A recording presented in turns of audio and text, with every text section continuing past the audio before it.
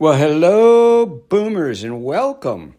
Thanks for joining me today. I do hope you're feeling healthy and happy, and I appreciate you taking time out of your busy schedule to join us today here on Boomer Island.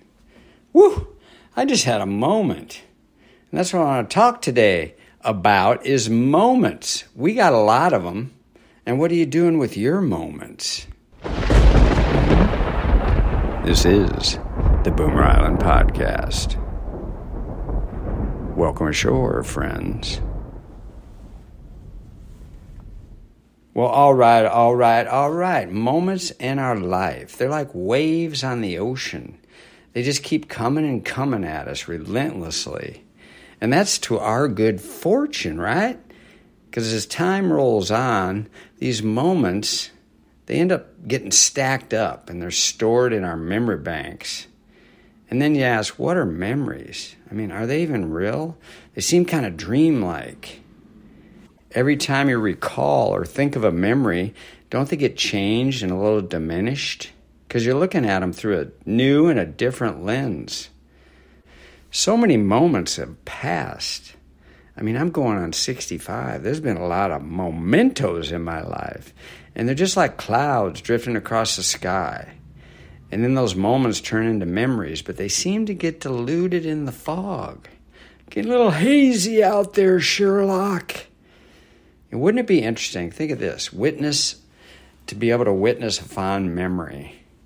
Like think of a fond memory, like maybe the first person you kissed, or some great achievement you had, or some great vacation, or something that you really remember fondly. And then imagine, if you will, like you have a time machine. And so you can go back to that exact moment, that exact memory, and be the proverbial fly on the wall, and then watch yourself in real time. What do you think that would look like? And have you ever had like a distinct memory of something you did with somebody else? I mean, it's just etched in stone in your noggin, and it's a shared memory. And then when you both reminisce about it, the details are different. What happened? Now, I don't know if you all did this exercise in grade school, and this is the way I remember it, our teacher took 5 kids to conduct an experiment. Come on, children, we're going to have an experiment. And she had 4 of the kids go wait in the hall and told the remaining student a short story that had, a few details to it. Like the red bike rode up the steep hill or blah, blah, blah. Then she called in one of the students from the hall, and the first student was instructed to repeat the story to that student. And then that student was to repeat the story to the next student, and so on, until the 4th kid told the 5th kid the story. And it wasn't even close to the same story of the original. Hey now, what happened? Now, I believe this was to illustrate that we all have different memories and attention capabilities, or something like that. My memory ain't so clear. Or as a friend of mine used to say, I got a great memory, it just doesn't last long. But the point I'm trying to make is that we all have our own realities and our own stories. And as time passes, I believe we manufacture reasons why we did what we did in our bad memories and have a tendency to glorify our cherished memories. Does that make sense? And here's a little take on memories. We seem to be caught up in the idea that we always have to make memories. Come on, let's go over there and make some memories. That's a valuable idea. Been around since as long as I can remember. I actually remember my dad, he had this little movie camera and he used to shoot stuff in black and white. Then we'd look at it. Wasn't really artistic, but fun to look at. And some people around actually had 35 millimeter cameras or something decent. And then came along the Instamatic and disposable cameras. And that got me in the game, I was out there snapping some pictures. Remember those cubes that were for flashes? They'd switch over. But with all these cameras, you never knew what you had until later when the film was developed. Then came the Polaroid camera, where we can get pictures instantly, exactly like today, only different. Shake it like a Polaroid, everybody. But people were always cautious with the pictures they took, and they tried to make every one of them count. Remember that? Because every picture costed money. And now we fast forward to the digital age, and we are picture-taking maniacs. Some of us take pictures and videos of everything and anything. Hey, you want to see what someone else made for me to eat? Well, here you go. It is a huge advantage that we have these large catalogs of photos that we can always look back on to reminisce, stir up our memories, which is a beautiful thing, right? Or is it? You know, we might want to pump the brakes just a little on all this documentation. It's a great way to share with family and friends, but when did it become a worldly addiction where everyone wants everyone to see our pictures? Maybe the old grumpy boomer's coming out of me, but it seems to me that so many of us are staring at our phones and trying to create a moment that there are many other real moments passing us by. Maybe it's time we practice a little moderation. All right, now I want to ramble a little bit on our precious moments. You know, paying attention makes almost any moment worth living. Living in the moment, to break out an overused cliche. So many of our moments are thinking of the past or planning for a future moment. You know, sure, it's well and good to prepare and plan ahead for a better future. We all know the feeling of planning for an exciting vacation months ahead, but then it arrives and it's gone in a flash. So here's another cliche for you. Enjoy the journey. Or maybe in our vacation scenario, it might be enjoy the journey before the journey. The way to try and do it is to not find yourself lost in thought. While you're lost in thought, while I'm lost in thought, while we're lost in thought, we're ignoring the miracle and beauty of the present moment. You know, and that's quite a trick because all we have is the now. I mean, this is our life right now. Right now. Right now. I believe that many of us, me included, were unknowingly getting our journey hijacked literally before our eyes. We all enjoy scrolling through the internet for a million different reasons, but I think it's made us have a shorter attention span and a need to always be stimulated. Give me some stimulation. Bring it on over. Damn you, Zuckerberg. Damn you, Google. Damn you, TikTok. You know, I'm presently putting a time limit on how long I stay online because I just rifle through one video to the next.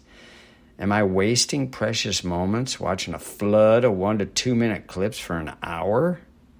You know, I try to tell myself, hey, you're getting some good information here. This is really entertaining. But I think I'm fooling myself. It's like crack for the brain, man. I mean, I'm addicted to it like cocaine or heroin. I think it started out with the internet porn, and now it's the internet everything. It's got such an amazing power.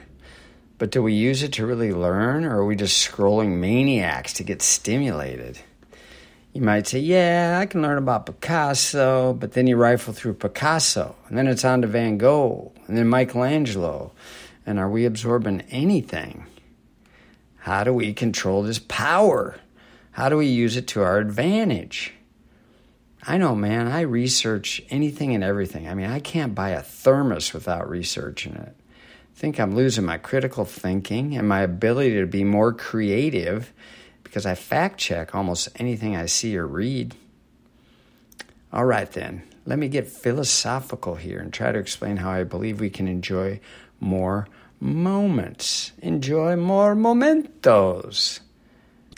You know, whether we realize it or not, we are actually changing every moment.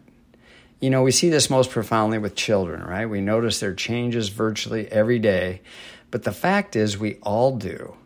As adults, we just have this amazing ability to duplicate the person we were yesterday. But that doesn't have to be the case. No, no, no. Every new moment is a new opportunity, and we're so lucky that each day brings us thousands of moments, and that means thousands of new opportunities. Now, I don't know if you meditate, but I started meditating quite a while ago, years ago, and it helps me, and I know you hear blah, blah, blah, but anyway, one of the first things you learn in meditation is to pay attention to your breath. It sounds simple, but it's actually difficult. And if you don't think so, I challenge you to close your eyes and focus on your breath.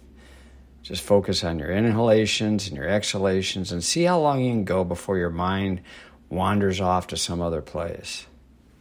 And the practice is to help you pay attention. And paying attention is the key. It's the key to being in life, right? I think so anyway.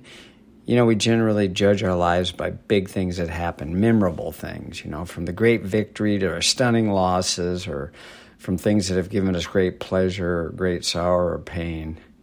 But what I've learned through meditation is it's all about the precious moments in between the measurable pain and pleasure moments that can make seemingly dull tasks and dull scenarios worth your attention. I try to pay attention to moments in between, like when I open a cupboard door to get out a coffee cup or brushing my teeth. Seems a little weird, and that it's not even easy. I have to continually remind myself to do it. When you're doing this now, check it out. But since I've been focusing more on these in-between moments and keep practicing, paying attention to them, I'm gaining equanimity, truly am. After all, we live our life in moments, and you can only make the most of your life one moment at a time. Break out another cliche, Billy boy. Have you ever asked somebody, how you doing? And they answer, same shit, different day. I know it's just kind of a crude throwaway response, but it's also not true. You think you're on a merry-go-round, and you think you do the same commute, you think you do the same job every day, but it's really all brand new every day. Now, if you ever saw the movie Groundhog Day with Bill Murray, the movie illustrates that fact. If you haven't seen it, I highly suggest you check it out. It's super entertaining, funny, and it's got a message. And this won't ruin the movie for you, so I'll tell you that it's basically the idea that you can make every day better. We can do it. And to point out the miracles that surround us in this world that we aren't even aware of, I point to you a YouTube video of Milton Friedman. Now, if you've never heard of him, he was an American economist. And so go on YouTube, type in Milton Friedman, it's Friedman, and just pencil. And I'll give you the bullet points of that video. But really, check it out. I highly recommend it. He talks about the fact that not a single person in the world could make a pencil, something as simple as a pencil.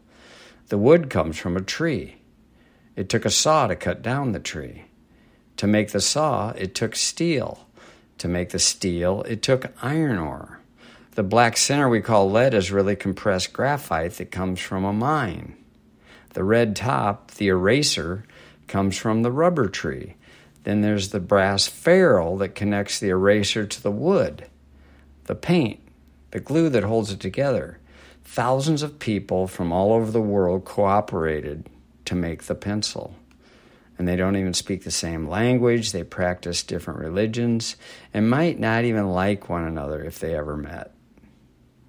Now, that's just the bullet points. He says it way more eloquently, obviously, and makes some very interesting points about the free markets and whatnot. So check it out, man. Check it out. So when I'm really paying attention and noticing things, even the simplest of things, I realize that it took great effort to achieve these man-made things. I don't have to go to the Hoover Dam or see the Empire State Building. And it doesn't even mean I have to know how it was done, but that I notice it and appreciate it. Of course, if I'm curious, I can go down the old rabbit hole on the internet and gain some knowledge about whatever I'm looking at. When I really want to blow my mind, I pay attention to nature. Beautiful nature. And if I really want to twist my mind and go cray-cray, I check out human nature. And I realize that making the most of every moment doesn't mean I always have to create something or be productive. It's just a matter of noticing the world and paying attention to it. That makes the most of every moment. Then you get those tweener moments. That's why the realization that we're going to die makes the simplest things in life so much more meaningful. As Warren Zevon said after he knew he was dying from cancer, enjoy every sandwich. And that's all I have to say about that. All right, boomers, we have two